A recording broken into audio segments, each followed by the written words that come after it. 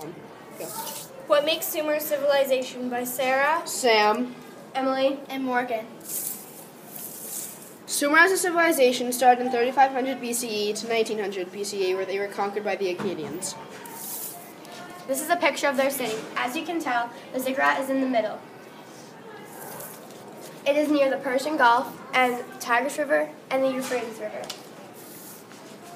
If Sumer was around today, it would be located in present-day Iraq and Iran. The social structure in Sumer allowed people to work in separate jobs that support each other and show where they stood in society. The social pyramid had three classes. The upper class included priests and merchants, the ensi, and nobles. The middle class included government officials, shopkeepers, artisans, skilled workers, scribes, and craftsmen. The lower class included farmers, unskilled workers, fishermen, laborers, servants, and peasants. You can tell where someone stood in society by where they lived relative to the ziggurat. The upper class lived the closest to the ziggurat.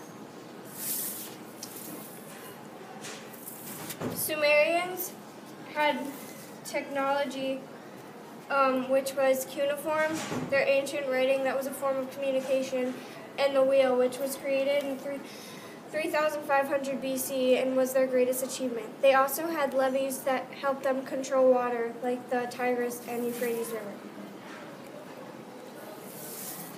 Sumer had eight gods, and an ensi.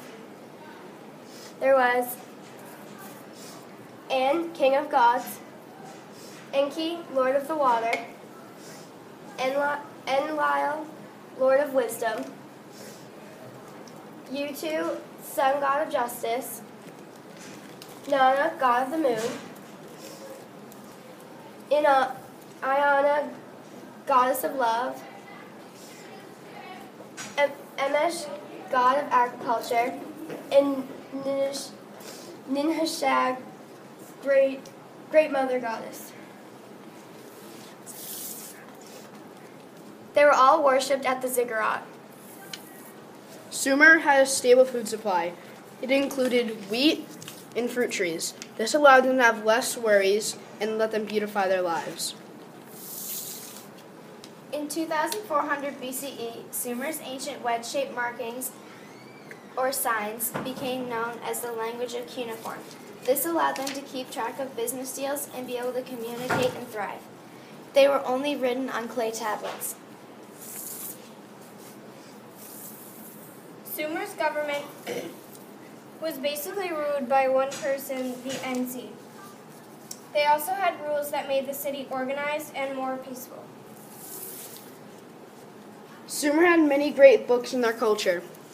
The most important one was the Epic of Gilgamesh. It was about a quest for immortality.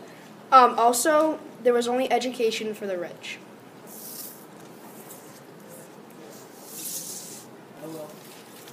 The Akkadians conquered in 1900 BCE.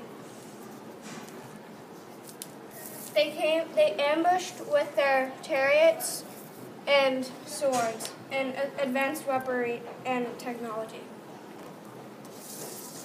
The end.